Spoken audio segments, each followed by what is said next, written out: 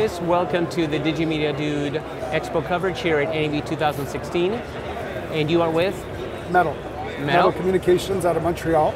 Great, and tell us a little bit about this plugin you have for Premiere Pro. We have a whole suite of tools. Some of them are for After Effects and some of them are for Premiere Pro.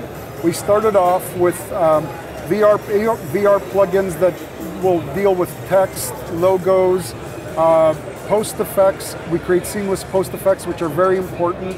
Now what we're introducing at NAB this year is 360 transitions, which we think are extremely important because it starts to help build the vocabulary and narrative for cinematic 360 VR production. So how are 360 transitions different than your standard dissolves and other transitions? So if, for example, you try to use a regular transition, not a dissolve would be very, very simple. Right.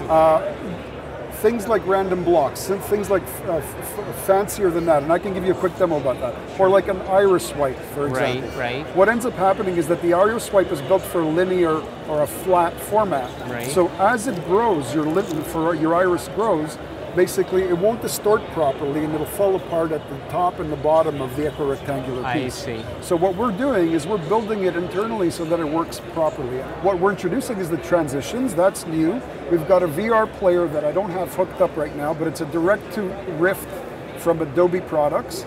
And what we do is we display spherical mode.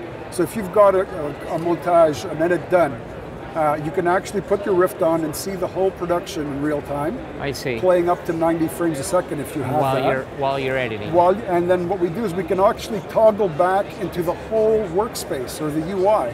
So if, for example, you want to tweak one section, you don't need to take off your HMD, start playing with it and put it back on and preview again. You can actually switch over to workspace mode, do some in-context, in-the-moment design and editing, and it saves you unbelievable amounts of time. Right, because you're not rendering out. Yeah. And okay. So that one's a freebie, by the way.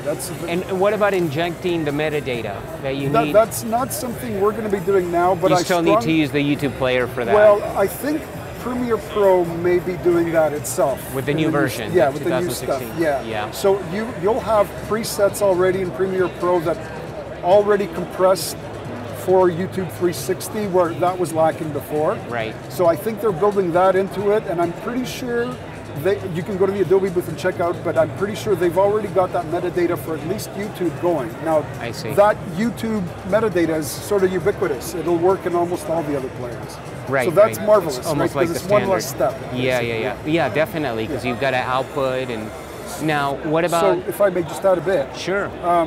So we had plans to actually work through and get the metadata going in, but for the past 6 months or so, we've been working very closely with Adobe, and we just sort of like put things out and said, what are you going to tackle, what are you going to tackle, so that there's no overlap. As soon as we found out that we're doing metadata, well, there's no point, right? Right. I mean, at the end of the day, it's get the right products to the customer. You know, whether they do it or we do it. Right. Now, you still need to stitch it before you bring it into Premiere. Absolutely. Yeah. Okay, so your toolset doesn't do the stitching? No, I think there's robust enough offerings out there in the well-knowns to do that, and I don't see the advantage of it happening just now in something like Premiere Pro or After Effects. Right. It's there's a whole pile of work being done on both products, the Adobe products, that'll make these just that much faster, be able to deal with even bigger data sets. So I wouldn't say never. It's not never say never, basically, right? Yeah. I think it can happen, but short term, I don't see any real need for that. Yeah, makes sense. Yeah. Now, if people want to find out more about it, where should they go, Chris? Mettle.com. So that's www.mettle.com. That player that I was describing for the Rift, that's a freebie.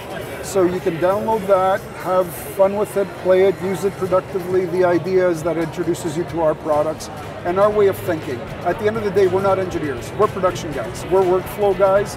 This started off as a project 1.5 years ago for us, where there's no tools, we DIY'd everything, and eventually that made its way into the product side. Excellent, thank you so much for your time, Chris. Thank you.